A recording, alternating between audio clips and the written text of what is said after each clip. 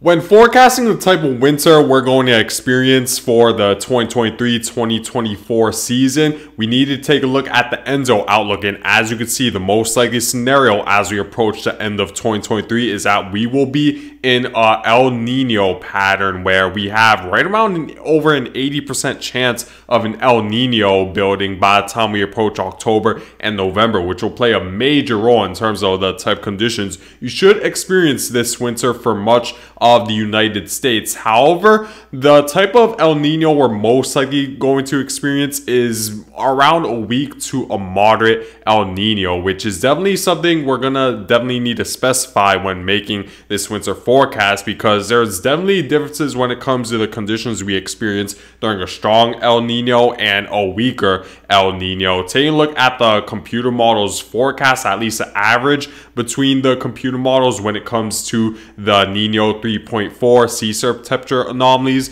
we do see that the most likely scenario is that we will be anywhere between a weak El Nino to a moderate El Nino by the time we approach the winter time frame. As you could see that the sea surf temperatures are going to hover around the 1 degree, at least the anomaly is going to hover around 1 degree Celsius range above average, which means that it's most likely going to be in line with a moderate to a weaker El Nino, and that'll play a big role in terms of the type conditions we should experience in the United States. So this is what typically happens during El Nino winter for the United States. We see that for the Southeast, it's typically cooler than average, since we see slightly more jet stream dips approach the Southeast, which allows the temperatures to be cooler. And we see much more moist than average conditions from the Southwest as far, and pretty much the entirety of the Southern United States experiences more moist than average conditions, thanks to a prevailing subtropical jet that moves a little bit further northward during an El Nino. And typically another pattern we see during an El Nino is that the northwestern portion of the United States tends to be warmer than average, and we see drier than average conditions right around the Ohio River Valley. And we see that the polar jet stream is far to the north typically of the United States-Canadian border, which allows warmer temperatures to approach the northwestern portion of the United States. But for the Northeast, it's definitely different, and it depends on the exact strength of an El Nino, because during some El Ninos it could be warmer than average, but other El Ninos the temperatures could be cooler than average. It really all depends on the strength of an El Nino, but it seems like since we're most likely going to lean more towards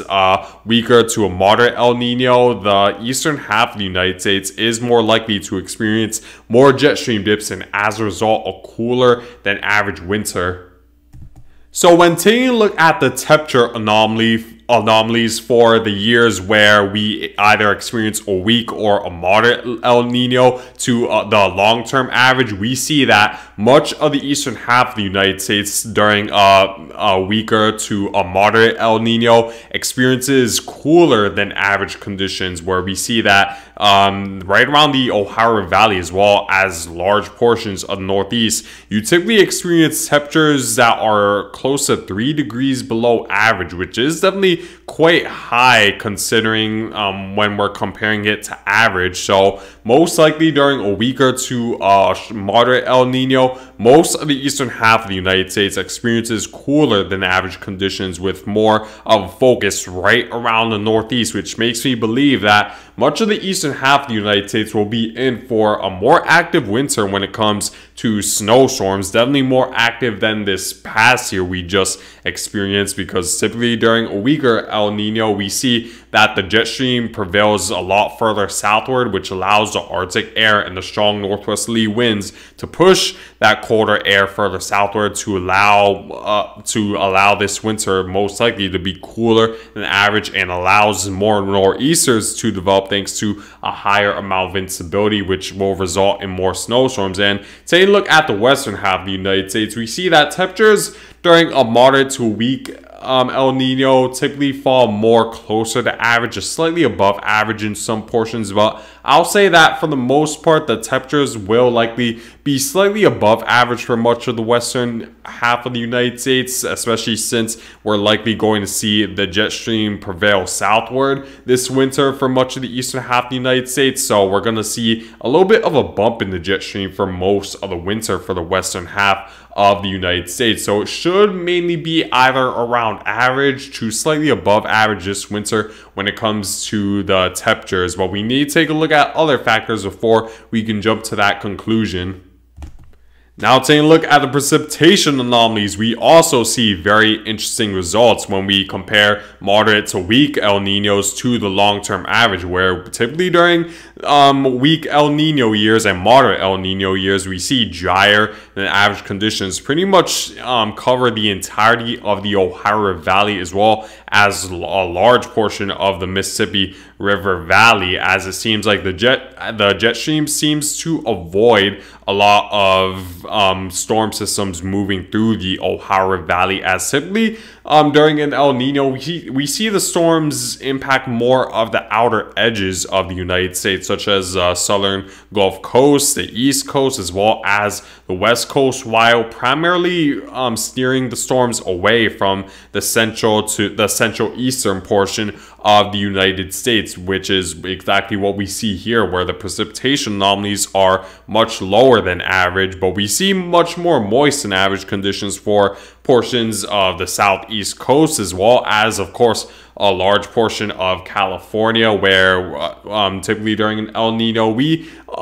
see a lot more storms move ashore thanks to a subtropical jet that brings a lot of troughs right up along the coast of California. So as a result, you should expect more storms, and it could definitely be beneficial for the drought that's been impacting California for years now. So that suddenly would be welcome to have at least a little bit more precipitation than average, especially when we combine it with the amount of precipitation we saw this past winter. But it's always good to keep in mind that sometimes it could be a little bit too much precipitation and could lead to problems when it comes to flooding. So keep that in mind as well, that most likely for the western, at least the southwestern coast of the United States, you're more likely to experience more moist than average conditions thanks to a weak to moderate El Nino. Another pretty important factor we need to take a look at is a drought monitor, and as you can see, a large portion of the United States isn't necessarily under a severe drought, with the only outlier being the central portion of Kansas and Oklahoma, but we're still months away from the winter, so we could easily see the drought monitor change from now up until December. So there's still a lot of time for for things to change around and for areas that are possibly drought stricken to get out of a drought. So we have to wait and see until maybe we're in the late summer to early fall before we can make a conclusion regarding how the drought will impact this winter, because of course there's still a lot of time this drought monitor could change. So I'll keep you guys updated, but if this were to stand till the winter time frame, then the Midwest would be more likely to experience warmer and drier than average conditions, because typically during a drought it's very difficult to get rid of overnight. So if this drought, let's say, stays here till the late summer to early fall, then it's more likely to stay for the entirety of the winter, because typically during a drought we see a very dominant ridge that prevents a lot of storm systems from being able to penetrate the drought-stricken areas. So we see a lot less precipitation than average, and since there aren't a lot of clouds to reflect back the shortwave radiation from the sun out to space, and we see more of that shortwave radiation get absorbed by the surface, and dry soil heats up a lot faster than moist soil, so we see warmer than average temperatures as well during a drought. So we're gonna need to wait and see if this stays, but there's still a lot of time, so I'll keep you guys updated over the next several months regarding the winter forecasts and how the drought monitor will affect it once we approach that time period where it becomes a more reliable to project the winter when it comes to the drought we're seeing, at least during the current time frame. Another thing that's pretty important when forecasting what type of winter your area is likely to experience is the sea surf temperature anomalies. And we do see that much of the Pacific West Coast is experiencing sea surf temperatures much cooler than average, which of course would promote that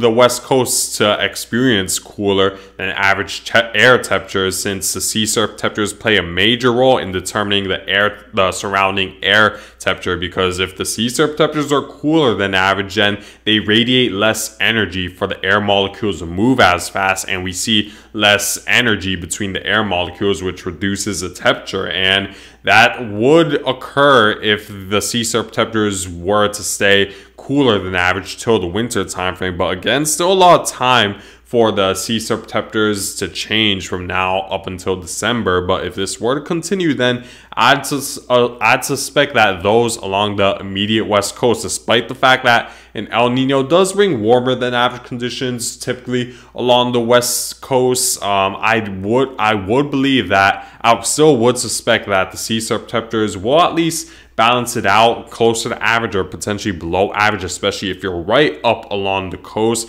But we're gonna need to wait and see if that if those sea surf temperatures maintain along the West Coast. And taking a look at the East Coast, we see that sea surf temperatures are much warmer than average, and I expect this to continue even as we approach the winter time period, since the sea surf temperatures been much warmer than average along the western Atlantic for quite some time now, especially since we're in a positive Atlantic multi-decadal oscillation, which does promote warmer than average sea surf temperatures. So I do expect that this will play a role in terms of raising up the temperature along some portions of the East Coast as we approach winter time. So that's at least something to keep in mind as well. But I do believe that in what typically happens during a weak to moderate El Nino, will still balance out the effect that the sea surf temperatures would have along the East Coast. So take a look at what the CFS model forecasts when it comes to temperature anomaly over at least during the early winter months. And we do see that the CFS model is expecting warmer than average temperatures all across the board, especially in the central Midwest, right around the Mississippi River Valley. However, I'll take this with a grain of salt, because the CFS model always has a strong bias towards bringing much warmer than average temperatures throughout the United States in any given month. So take this with a grain of salt, as I'll definitely would lean to previous El Nino years to determine what will happen this year when it comes to temperatures as well as precipitation, because the CFS model is a little bit too biased when it comes to temperature, and it typically always wants to bring temperatures much warmer than average in the United States, which a lot of times is not necessarily the case. So keep that in mind when taking a look at the CFS model when forecasting this winter. So here's my 2023-2024 winter season forecast. So for the Northeast, I'm expecting more winter storms than usual this year. And this is because typically during a weak to moderate El Nino, we see more pronounced jet stream dips, which brings Arctic air further southward, and that will create enough instability to produce more nor'easters, and the temperatures of course will be cold enough to support for more snowfall. So I do believe that the Northeast will be in for more winter storms this winter, and typically during a weak to moderate El Nino, we're more likely to see storm systems move along the edges of the United States. So since the East Coast is right up along the coast and on the edge of the United States, we're more likely to experience more moist than average conditions, combined with the fact that it's going to be colder than average. I expect more winter storms this winter, at least compared to average, and definitely more than what we experienced this past winter. And taking a look at the Southeast, I'm expecting more storms than usual, thanks to the fact that typically during an El Nino, we see a prevailing subtropical jet move further northward, which allows more troughs to move towards the Southeast. And since the sea surf temperatures are expected to be warmer than average even as we approach winter, that'll create more instabilities around that area, more convection overall for more storms to develop. And then for the portions of the Midwest, including the northern Mississippi River Valley as well as the Ohio River Valley, I expect temperatures would be colder than average, thanks to the fact that that's typically what happens during a weak to moderate El Nino. We see more pronounced jet stream dips, and taking a look further westward, I'm expecting it to be warmer and drier than average, because since we're going to see much more significant jet stream dips this winter for much of the eastern half of the United States, that typically leads to a bump along the western half of the United States, or a positive PNA pattern, which allows the warmer air and the strong southerly flow to bring those warmer temperatures further northward. And I expect it to be drier as well in this area, partially due to the drought that this area is experiencing as well. But right up along the west coast, I'm expecting more storms than average, because that's simply what happens during an El Nino. We see a subtropical jet move straight towards California, which brings a lot more troughs and storms in general along the coast. So that's at least something to keep in mind along the west coast, because